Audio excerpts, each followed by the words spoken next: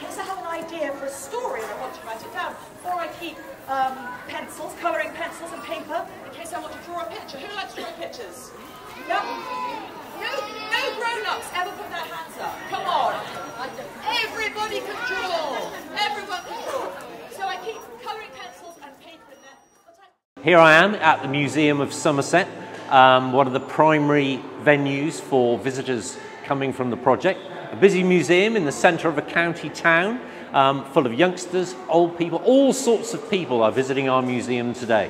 I'm here at the Museum of Somerset with a special installation based on my new book, The Museum of Marvellous Things, which is all about the magic of imagination and creativity, which I think is absolutely vital to everybody. It's so much fun to make things, to realise that there are no wrongs or no rights. It's just whatever you want to do with creativity, and it's something that you can do together as a family.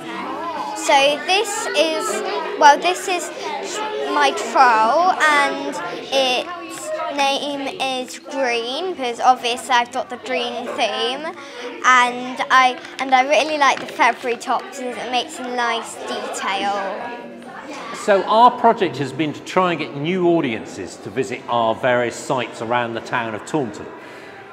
We appreciate that people have suffered a lot during the COVID pandemic, and the initial idea of the project was to bring people in who are still struggling financially, struggling with getting out and about, mixing again. But we soon realised over the 6 months of creating the project that there were new challenges for people in the country. The economic crisis had cut in really sharply, and we've got visitors from abroad, the Ukrainian refugees here. So the project has sort of developed and met people who are in most need at this particular time. We're currently in a noisy room at the moment doing arts and crafts. So this morning we've been making paper puppets and doing a puppet show. They've had lots of fun, they've not stopped smiling, just doing lots of family things and spending time together. We didn't pay to come here. We had a donation through the food bank because obviously the cost of living going up. So having it, even if we had to pay for it, it was affordable, and having it cheaper and affordable for families to do, it means they get to come out and we get to do fun things. Oh, what a wonderful day. What a wonderful day. Let's play. Hello. Oh no. Ah! So what I like to do is show people that you can do an awful lot with not very much. So maybe found objects, things you've got around the house, pebbles that you find in the park, feathers, paper, anything. And using your imagination, you can turn ordinary everyday objects into wonderful things. It's cheap, it's often free, and the impact is wonderful. Then you've got something you can treasure forever, something that you've made, you've created, and you can put on display, show your friends, do all sorts of things with it. So when I went to the museum, I dressed up as a Roman, and it was really fun because I thought it was like going back in time, which would be one of my favourite superpowers if I had it. You can get free vouchers to Taunton Museum, which is around in the area, and you can find old ancient swords that the people used to make. There's a wooden one. You can find little eggs from rare birds. You can find a castle which around this area is Taunton Castle. When I went to the museum, I was actually very surprised how it was like really full of interesting facts, like about Stone Age hammers, ammonites. You can also find eggs, you can find old bicycles, the one with the big and little wheels. So one of the important parts of our project was trying to reach people out in the local community who would really benefit from a heritage experience. And that's not only the lovely things that we have on offer, galleries, exhibitions, tours, events, but it's also the well-being benefits of visiting a museum. It's the fact that people can have a safe space. It's the fact that people can meet other people, they can meet friends, they can get together, they can socialise, and they can experience some sort of knowledge of belonging, of becoming part of their local community and understanding what their history is all about. We have an amazing museum. It is only, about 15-20 minutes away from home, but it is ideal because it covers everything. And I do actually say, yes, please do bring your children. because they will love it. And it's also handy for everybody to all come together and learn as one great big massive group, and it is perfect to have for the community as well as the home education factor as well. Pause. Can I go to the play area over there? I don't think that's supposed to be in with Can I go into the play area? Discussion. Can I go to the play area? Okay, yes, go. As you can tell, very unpredictable children, but all the same, love them to bits, love the museum, he loves the museum. And when they did have the Raymonds there, he did have the sword, and he was fighting against one of the staff, obviously, that was dressed up in the Roman gear, which was really quite nice and entertaining at the same time. So yes, it's all joyous for the museum to be here and for everybody to participate in all the events, all of the courses, as well as taking an interest of all of the artefacts that is actually available at the museum itself. So our local partners have been people who are already working with people in the community who are struggling. We've been able to get and been kindly invited to organisations such as Taunton Food Bank.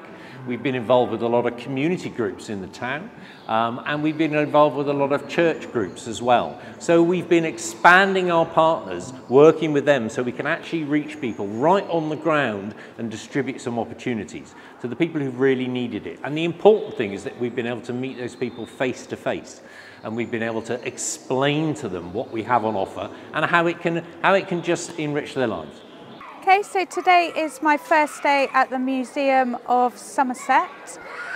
Today I've bought a pony, a donkey, 2 goats and 2 rabbits. So we have found over the years that being around animals, goats, donkeys and ponies is very calming for your soul. So here we are at Taunton Food Bank. This is one of the partners that we've been working with on the Together Again project. They've been kind enough to invite us in right from the start 6 months ago. And when people coming in, getting their food, getting ready to pack it away, we've then had an opportunity to offer them some of the cultural experiences that we have on offer. We've been offering training to our front of house staff, the people that really meet the people on a day-to-day basis. We've had some great training offered, and it's been there to guide our staff into how to deal with new audiences, how to deal with people that you wouldn't normally have coming through our doors at a museum or a heritage centre. And that's been really important, and it's been quite emotive training and quite thoughtful training. I'm here at the Museum of Somerset this morning, and we're taking part in a free craft activity. It's great fun for adults and children. Everything's included. You get to take it home at the end, you get to film your little video at the theatre, and you get to meet the author. So it's great value. And then also afterwards we're going to do the trail around the museum, which was only £1, which again is great value and low cost. We think everyone can afford that, and everyone can take part. So we have this amazing system of roller racking.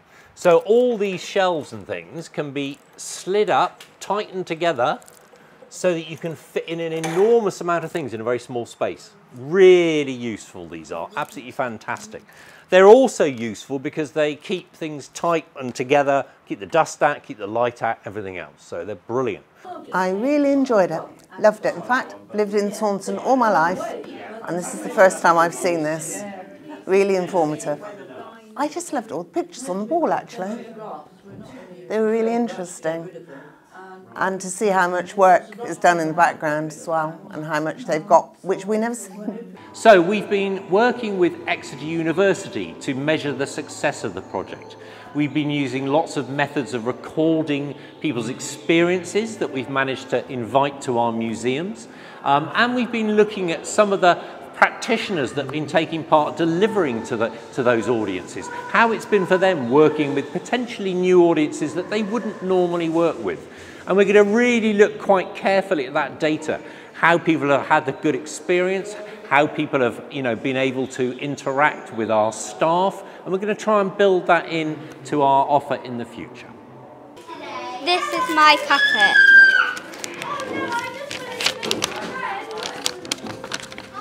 A social prescribing project, a pilot like this, is really important, and we've been trying out lots of different methods, lots of different ways of trying to reach people, lots of different marketing ways, and that is really important that we try and work on the successes and the failures of this project as well, so that we can embed a really strong social prescribing agenda into everything we do in the future. So I'm looking forward to seeing how the project goes, looking at the evaluation and seeing what we can do next year. Sensible, serious, Norbert Norris. Now, Norbert Norris loves museums. Who loves visiting museums? Yeah, you've got such a brilliant museum here. Norbert Norris loves visiting museums. One day, he gets invited to visit the Museum of Marvellous Things. So, because he loves museums, he goes. When he gets there, he very quickly realises that the Museum of Marvellous Things isn't like any other museum he's ever been to. And poor old Norbert Norris gets very confused. And we might get a bit confused doing this strange show because it's quite unusual, this show.